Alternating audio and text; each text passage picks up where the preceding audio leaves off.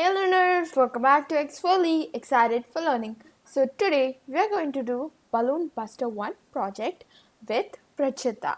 Okay, so let's get started. This is my project. Okay, and this is the specific task to complete. Okay, so let's read the specific task to complete first. Set the background to show a playground. Make it a moving background by giving velocity x to the background. Create the sprites for balloons. Using a for loop, make rows of balloons of different colors.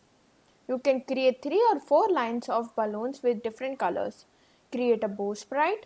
Make the bow move up and down with the mouse using mouse Y in draw. Reset the background's position when the background crosses half its width. Okay, this gives an infinite scrolling effect. Click on run once to check if it is working. Yes.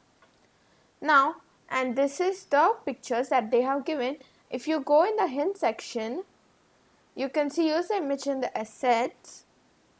Okay, so here is the images. I have just clicked on I've clicked on this and then this came.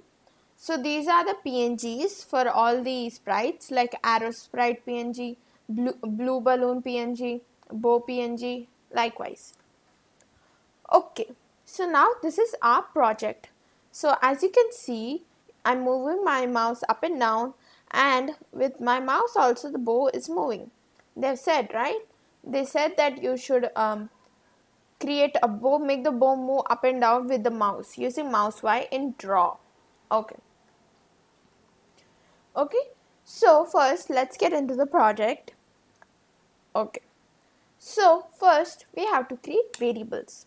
Now let us see how to insert the background first, and then the bow, and then the red balloon, likewise. So first we have to create for a variable for background image. Okay, we need a place to store the PNG for the background. Like, see, now this PNG we have to store it somewhere, right? So where will we store it? We have to store it in this variable background image. Okay, so first we have to create the variable background image, and then we have to preload it or load the images inside background image. So background image equals to load image brackets background 0.png.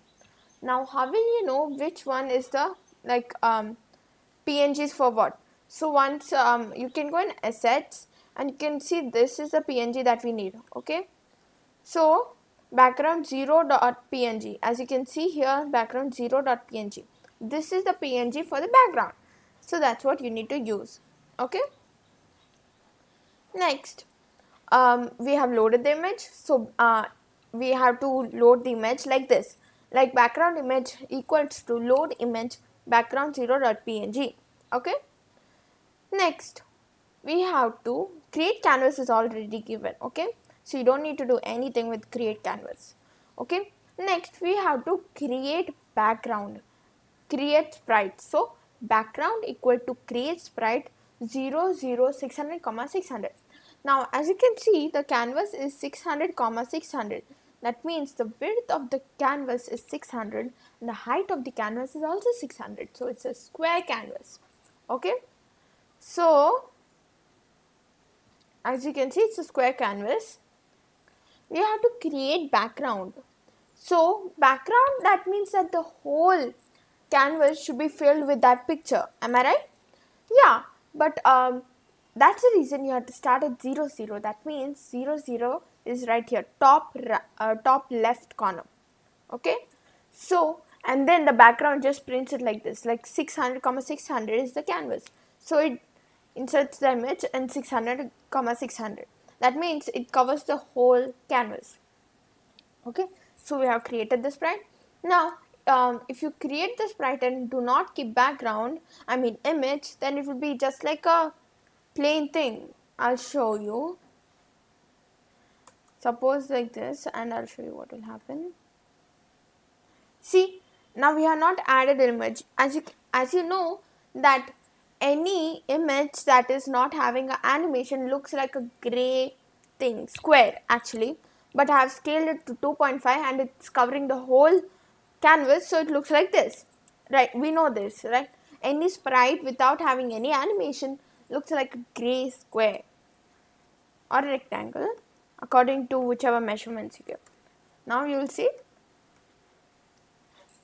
it's perfect. Now we can see the background. So what is the purpose of the function background.addImage? That means we add the image to the background.addImage and background image. So what is this background image in brackets? So we have to add image, background.addImage. We have to add the image as background, but we have to have the PNG for that. And where did we store the PNG? In the preload, we have stored background image we have stored background 0.png in the variable background image. So now we'll use it in function setup like this. So background.addImage background image. So the place we stored the PNG is background image, and now background we have to add the background as background image. Get it? Yes. Now we have to scale it. Background.scale equal to 2.5. Now if you keep it 1, which is a regular background, it will become smaller because 2.5 is more. See, now the background is so small and it's getting repeated because the background is not being able to apply over here. So that's the reason we need to scale it, otherwise it will not look properly. Okay, it's 2.5, sorry, 2.5. Yes, perfect. Okay, so we have created the background now.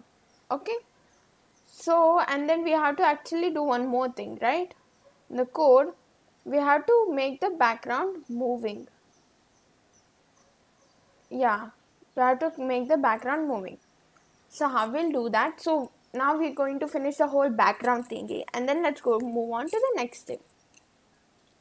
So background dot velocity x equal to -3. That means the x velocity of the background is -3. As you know, -3 means it will go back. Background will go back, and +3 then the sprite will go forward. That's the reason the background will go back, because we get -3. Next, if background dot x less than 0, the symbol, as you can see, this is the less than symbol, and I'll show you what is the greater than symbol. So this is the shift and full stop means this is the greater than symbol. Okay, this crocodile mouth, if you can say that. So this is a greater than symbol, and that was the less than symbol. Less than symbol is shift and comma.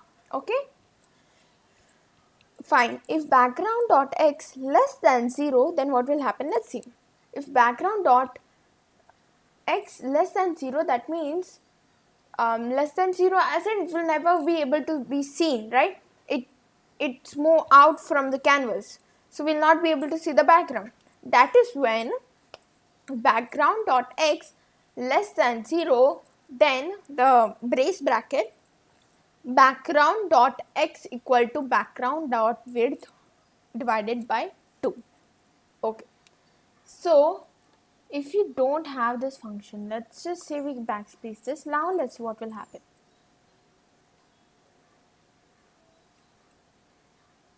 Now you can see that it's just moving like this. We can immediately see the difference, right?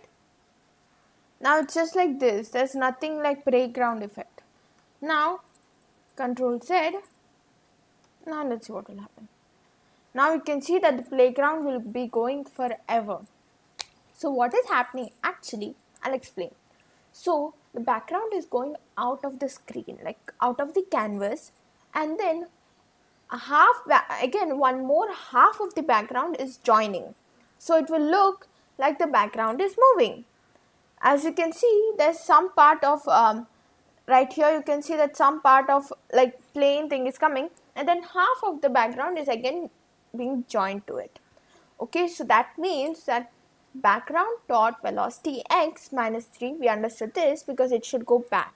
Okay, if background dot x less than 0, that means if the background goes out of the canvas, then what should happen? Background dot x equals to, that means the background should again be joined, equals to background dot width divided by 2. That means half of the background should be again joined. Now we understand that again half of the background should be joined. Background dot x equals to background dot width divided by 2. Width divided by 2 means the background's half. Okay, width of the background's half. Okay, understood? Now again, whenever the background is going behind 0, like it's going -1, -2, like that, before it goes -1, then again one more half of the background is getting joined again. So it will look like a continuous background. Okay. Now we are done with the background. So now we have set the background. Now we have to create the bow. So for bow we need two variables. For background is already an inbuilt one, but background image we have to create. But bow is not an inbuilt one, and bow image is also not an inbuilt code.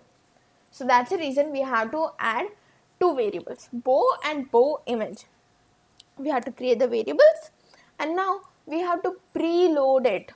That means we have to load the background PNG, like the PNG of the PNG of the bow in a variable. Okay, so bow image equals to load image brackets bow0.png.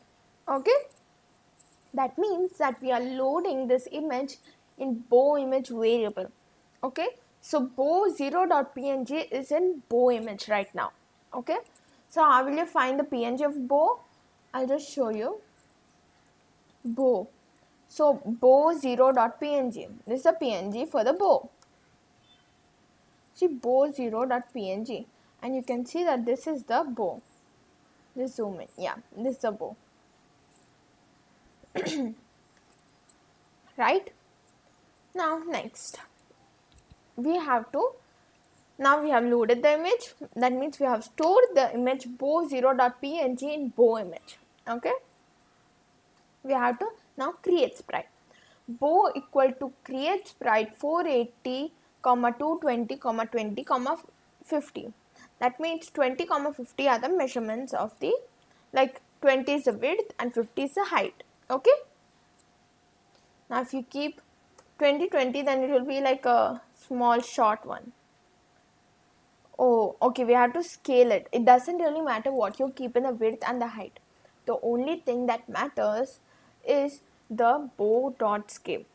Anytime in animation, if you change the width and the height in the create sprite, it won't change. Only you have to use the function or the code bow dot scale equals to. Okay, now if you want to increase it, now this is a bigger bow. Okay, so I'll keep it 1 again. Yeah, now it's perfect. Then bow dot add image bow image. Now we have stored the bow PNG, bow0.png in bow image. We have loaded it inside that, right? Now we have to apply that. Now we will keep in brackets bow image.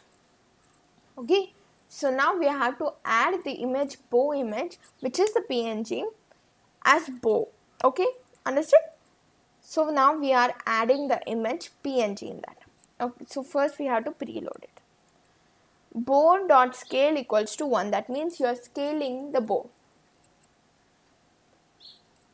Now we have to create. We are done with the bows. Now we have to make the red balloon. Now we have to create two variables, red balloon and red balloon image. Red underscore balloon and then comma red underscore balloon image. Okay, so as it is the same thing, balloon, red balloon image equals to load image, and we are storing the red balloon 0.png in the variable red balloon image. Okay. Next we have to create a loop, right? So for variable I equal to 60, that means variable I, that means the starting point of the balloons starts from 60. Okay. Next, that we already know the loop, right? Because there was like vegetable garden 1, vegetable garden 2 using loops, just same thing. So I'll just show it again. Now it's not 60 but 100. Now you can see that the red balloon loop has been gone down. That means I is the starting point of the loop. Okay.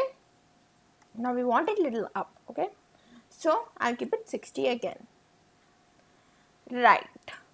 Now I less than 390. That means we have created a wall over here. Now if you increase this, not 390 but let's say 500, because the canvas is not 400, 600. Remember that. So we can keep 500. Now there's more balloons. Okay.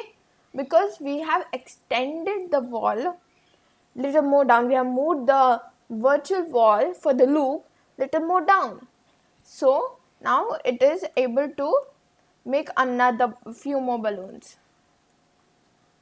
Okay, so this is the restriction. Now I should not be more than 390. Okay, so if you make not 390 but 600, then the balloons will be covered till the whole canvas. Okay, so this is a virtual wall which we cannot see, but the computer has to follow it. Okay, next, I equal to I plus 60. What does this mean? Let's just find out. Not 60 but 100. Now the gap between each balloon has been increased. Now we can understand that I equal to I plus 100. That means the gap between each balloon. 100 is the gap which we have increased. Now if we keep 60, or let's keep 20, and you can see that the balloon are overlapping between each other, and the balloon has been increased, like more balloon quantity is there, because in less space there can be more balloons. Now there's the same space. Now we keep, let's say 100 again. Now there are less balloons because this gap between each balloon has been increased, but the wall, like the 390, has not been increased. So they have to congest themselves inside the same 390. That's the reason there's less balloons.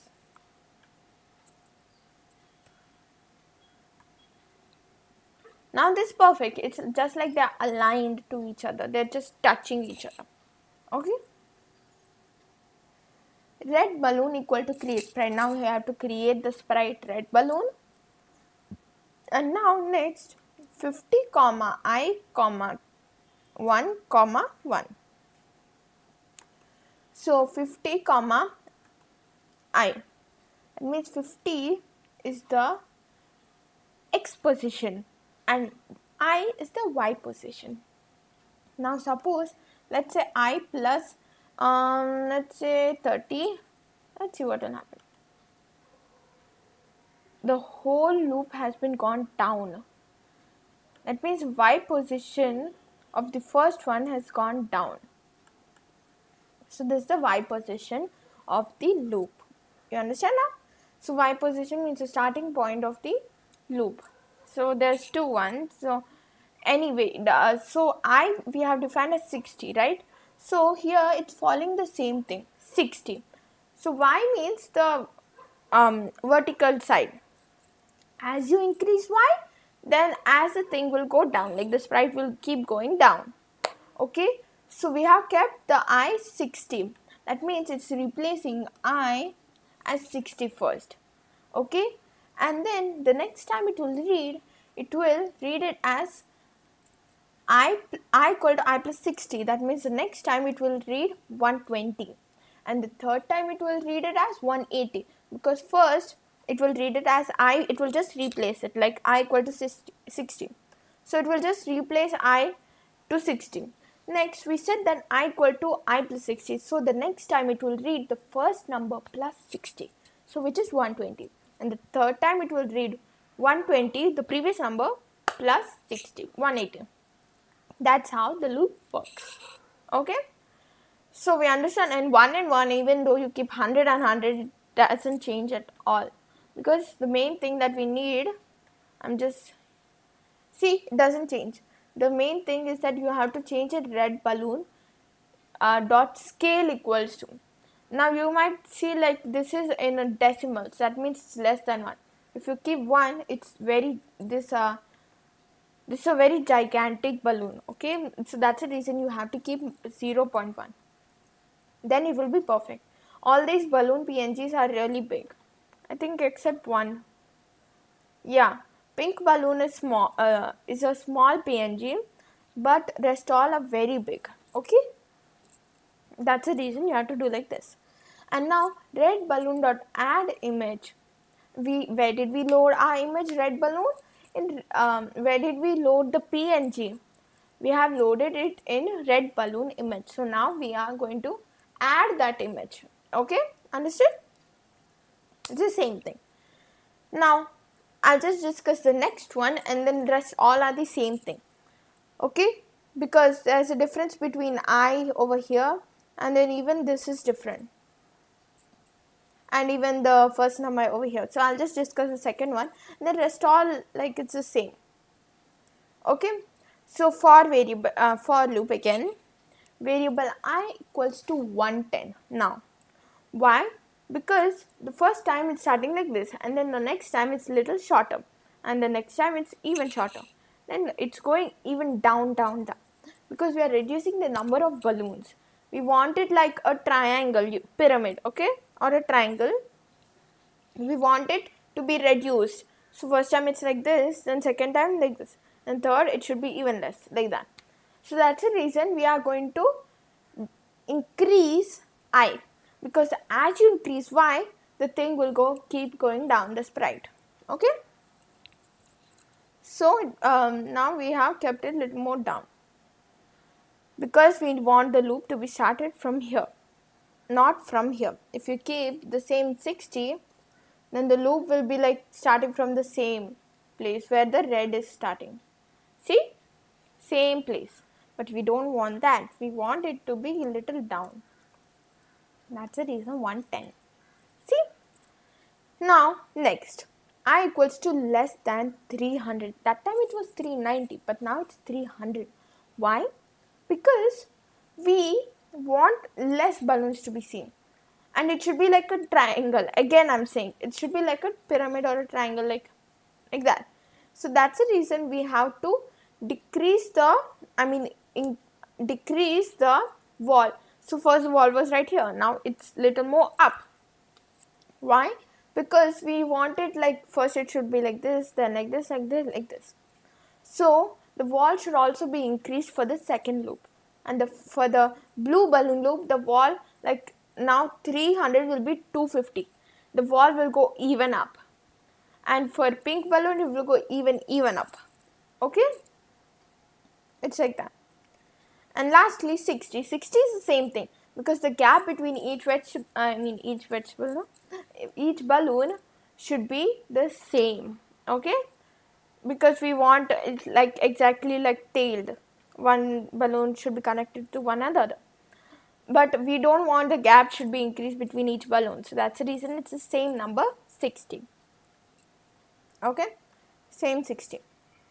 Now, green balloon equal to create sprite 100. Now, why are we keeping this 100 X position? Now, if you keep this as 50, now that's what will happen. Now, the balloons are overlapping the red balloons. Green balloons are overlapping the red balloons. Why? Because this is the X position. First number in create sprite is the X position, right? And you have kept the same X position for both of them. That means they are overlapping. We want them to be little, have a gap between each loop, right? So that's the reason we need to increase the number of X position. Now if you keep, let's say 100, now let's see what will happen.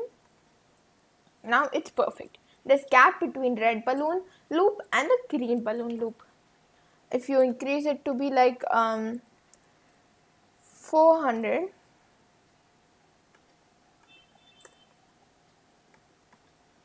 see the loop is over there now, totally outside, like that's the reason it should be perfect. So we have 50 gap between each balloon loop. Okay, and then scale I have discussed and add image.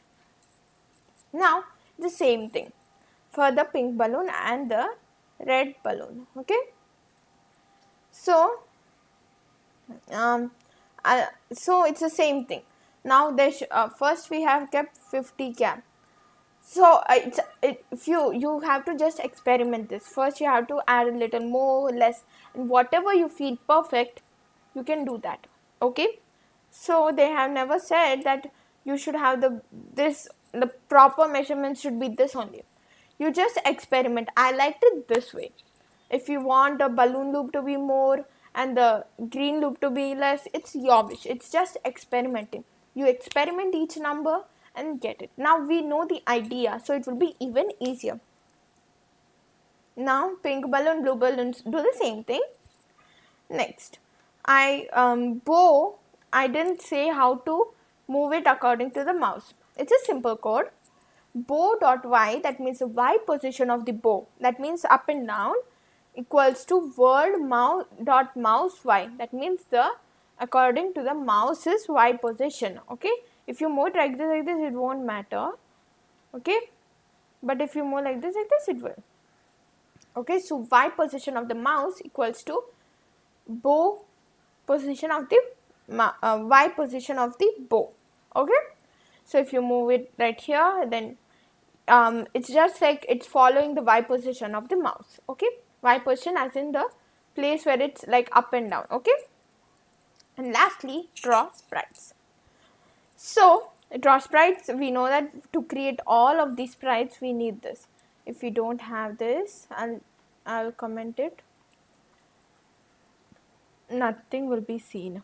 You can see, because now background is also a variable. Before, background wasn't a variable, so even though you didn't have draw sprites, you would be able to see the background, but now background is a variable, so you are not even able to see the background.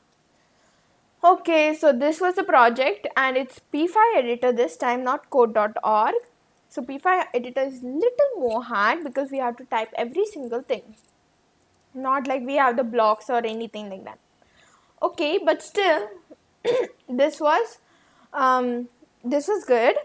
And if you like this video, please like, share and subscribe. Don't forget to watch all our videos.